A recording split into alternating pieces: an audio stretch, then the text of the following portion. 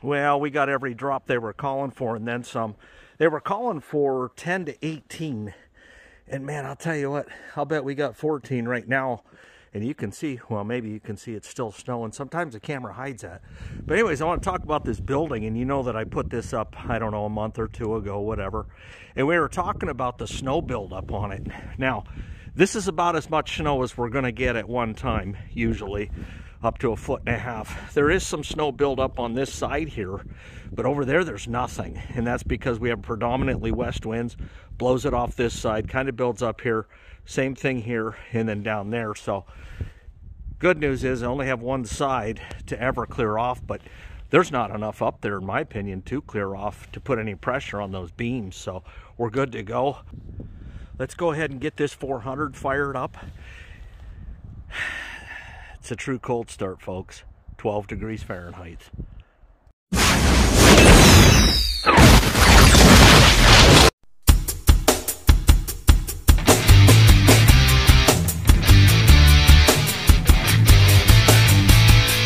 All right. Well, there's a lot of snow on it. And I meant to back it into the building yesterday, and I just didn't get around to doing it. So I'm going to pay the penalty today. And by the way, for you new viewers, this is a 1955 Farmall 400 with a 2000 loader. Now, what this 2000 means to me, that's about the maximum lift capacity, 1 ton on these. And really good loaders, pretty good loaders. If I ever got another loader tractor, I'd probably eventually maybe put a loader on my gas 756, and it'd be a 2250. So, I normally don't choke this tractor to start it, but you can bet I'm going to today, because this is the coldest that I've ever had it in. So, and I'll be surprised if it doesn't fire up, but you never know. Alright, good way to clear the deck off is with your arm.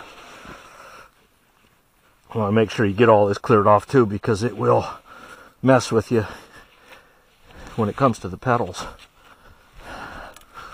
Oh no. Okay. Man, I hope there isn't moisture down in here, because that could pose a problem when it comes to shifting and actually moving. I've seen that happen before. Had a friend that had a Farmall. He left it out in the rain, and then it froze for a couple days, and he couldn't move it because there was moisture right down in the old platform. So, yeah, we're going to have to get rid of that snow off there, so I can replace the snow with my butt. It's just miserable out today. There's really no other way to truly describe it. It's Northwest Pennsylvania at its finest, and I guess I could blame my ancestors, because they're the ones that chose to live here, and I'm still here, but guess I could always move. Did that a couple times in my life. Well, let's see what we got. Oh, we're froze. We're froze. This is a cold start like never before. All right. Ooh. Boy, that ignition switch is froze too.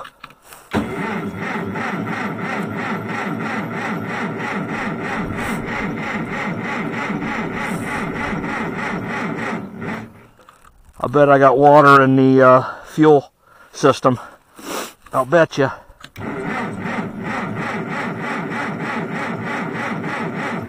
Let me take that choke off.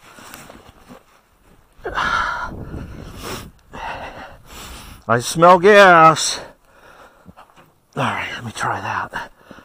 I don't think we're cranking fast enough to turn it, but I could be wrong.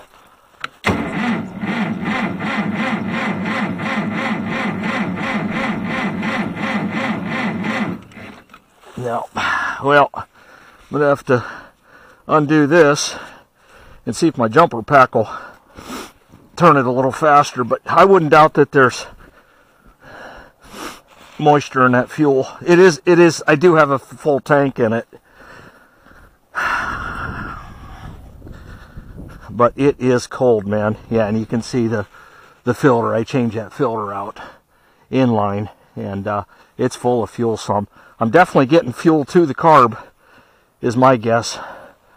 Not enough cranking. So I'm going to go in and get my jumper pack real quick. Come back out and give it the old try.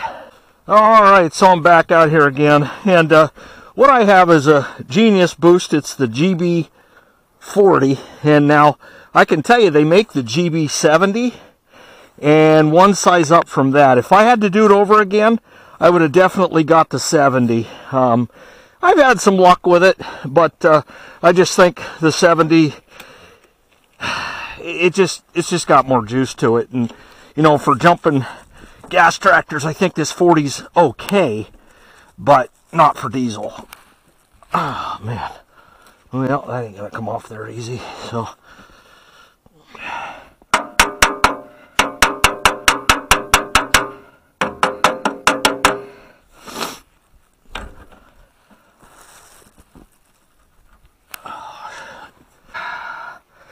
ooh, what's that?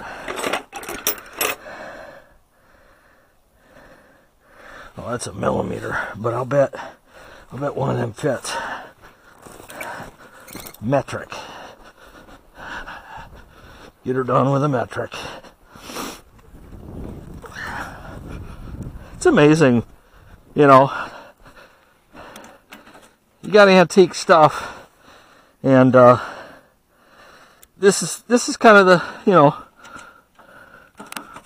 There we go. Busted that sucker. By the way, it was 19 millimeter. All right.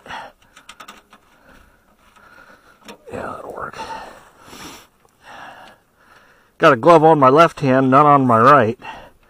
Just how I work. Of course, I won't feel my hand at the end of the day. But nothing like a good thaw out in the house to make you moan and shake your hand for about an hour.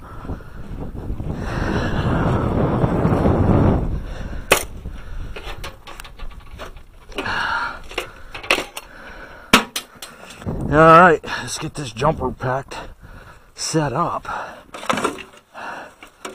Alright.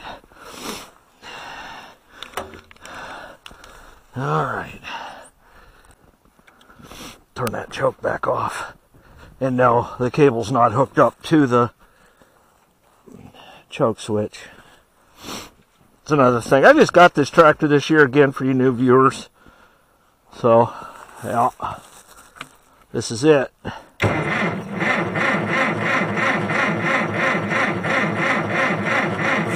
Nope. Wonder if I got a different battery I could throw in there real quick. Like I said, word to the wise, if you're going to buy one of these, and ISX Cummins 565 bought one. His was a 40 as well. So, I don't know. Wait a minute, oh, you dummy. I turned the light on instead of the unit on. And I like to let the unit run for, oh, I don't know, 20, 30 seconds. There is a limit on how many times you can use these before you got to give it a break. And I think it's either 3 or 5. It's one of the two. And you can see it's going through the motion, juicing it.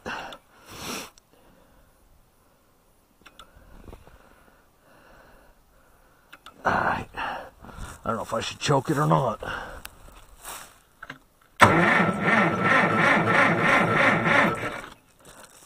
Sounded better. Now, I've tried that once, so that's one try.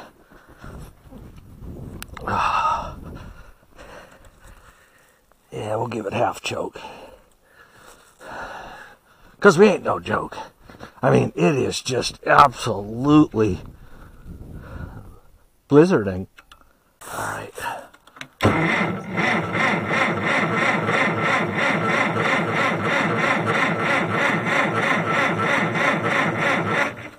It's just not turning fast enough. Probably what I'm going to end up doing is just taking this battery out and just throwing it on charge overnight. Just put it on a trickle.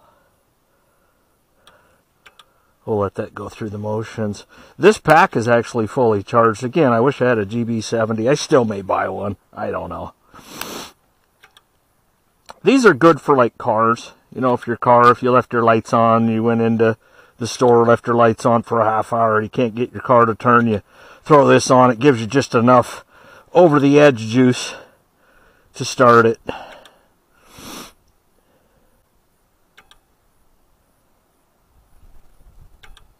Let's try it.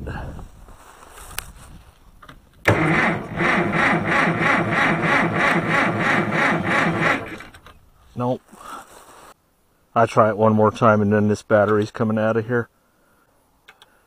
I try to pull start it, but man, I don't know if that back end here's froze up. You don't want to start forcing stuff, that ain't good.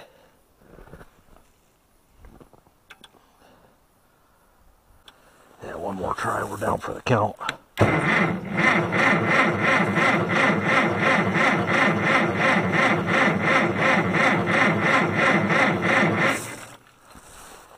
Tell you one thing, gas tractor turns that hard, something ain't right. Bet there's a little bit of moisture in that fuel, like I said earlier. So I'm going to get it running and then get it in that shed, get it out of the elements.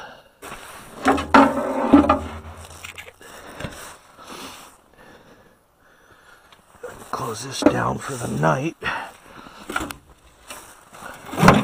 Bloop.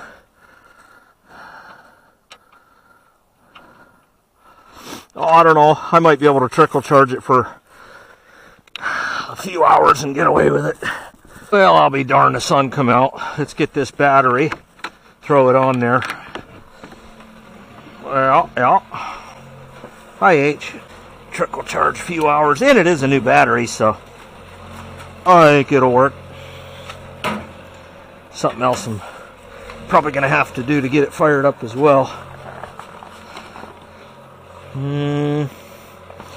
Actually, put this sucker on trickle too. Why not? That's the battery out of the M. I get my batteries at Napa, and they're these Legends. I usually get about 2 years out of them, and then they're done. A lot of people complain about batteries. I know a guy who owns a construction site, so he has, bulldozers, backhoe, whatever, and he can't keep a battery more than about 18 months. So, yeah.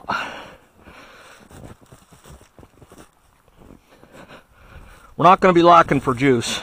Crazy juice, that is.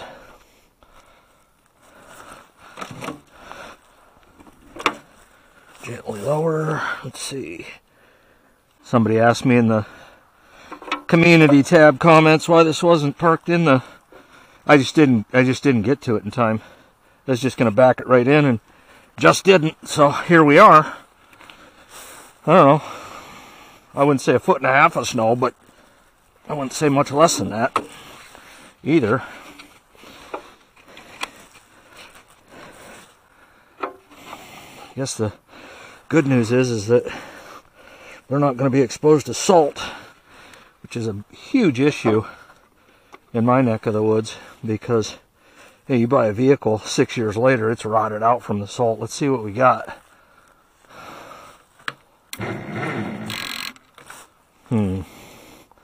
That ain't good. That ain't good. That battery should be just absolutely...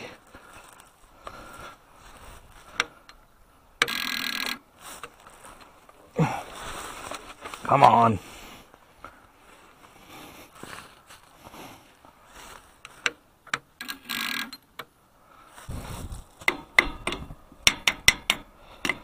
I wonder if the starter took a crap.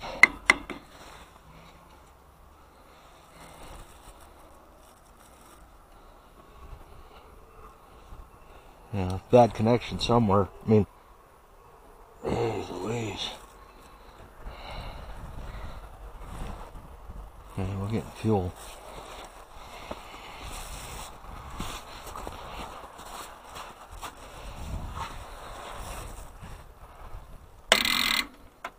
Well, one way to check the battery is to put it in another tractor, i.e. the Farmall M. And when that fires right up, which I believe it will, then I know I got another issue. Could be the starter on this thing just finally gave out. Starter solenoid, whatever. Tighten down these cables, like legitimately.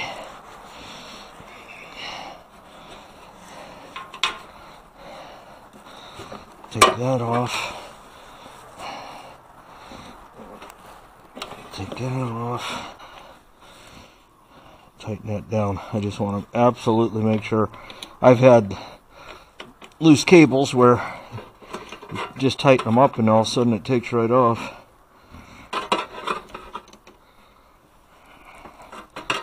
Squeeze down tight on them. There we go.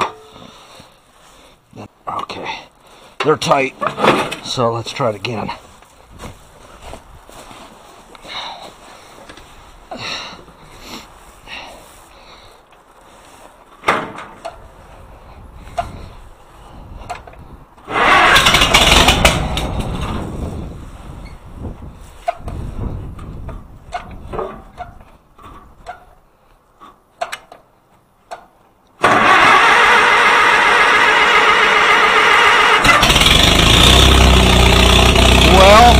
There you go. Not the battery. Huh.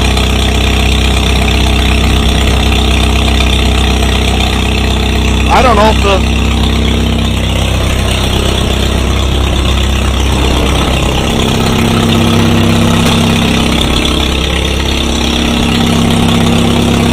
that's not good.